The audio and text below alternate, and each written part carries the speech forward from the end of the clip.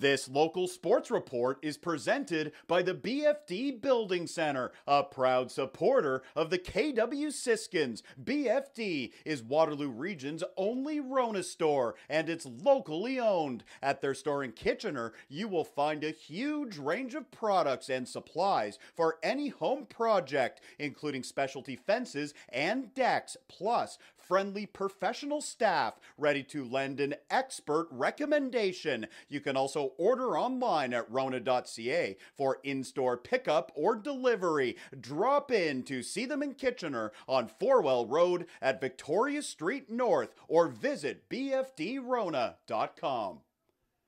Sunday afternoon hockey from the Waterloo Rec Centre. The KW Siskins back on home ice hosting the Listowel Cyclones.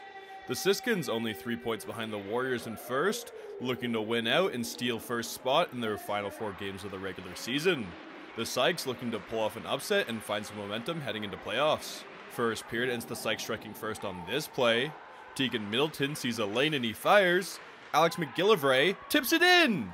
It's a great start for the Sykes and they wouldn't let up. Only a minute later and watch Corey Jewett for Listy. He's free on the break and he drives the net.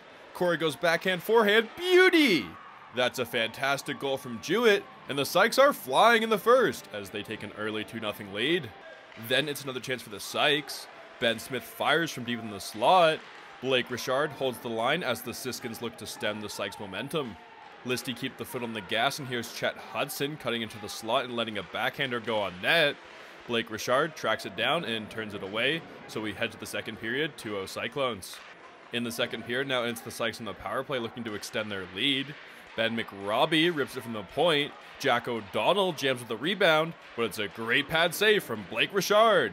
He stretches wide, and the Siskins kill off the penalty. Then it's the Siskins waking up in the second, and it starts with Hayden Zimmerman. He's out front, and he's got a goal.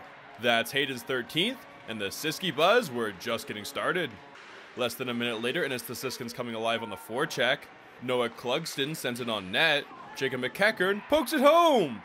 That's back-to-back goals from the Siskins, and we're knotted at 2 each. The Sykes back the other way looking to reclaim their lead, and here's Patrick Brown looking to pick a corner. Blake Richard gets a piece of it and sends it wide. The Sykes in the power play now, but look out for the Siskins captain, Jacob McEachern. He steals the puck, and he's got a shorthanded tap in. And just look at the smile on McEachern. That's the go-ahead goal for the Siskins midway through the second. The Sykes looking to get something done on that same power play, but it's more from Richard as he kicks away Chet Hudson's tip. Ensuing faceoff, and it's redemption for Chet Hudson. He finds another tip, and he finds the equalizer.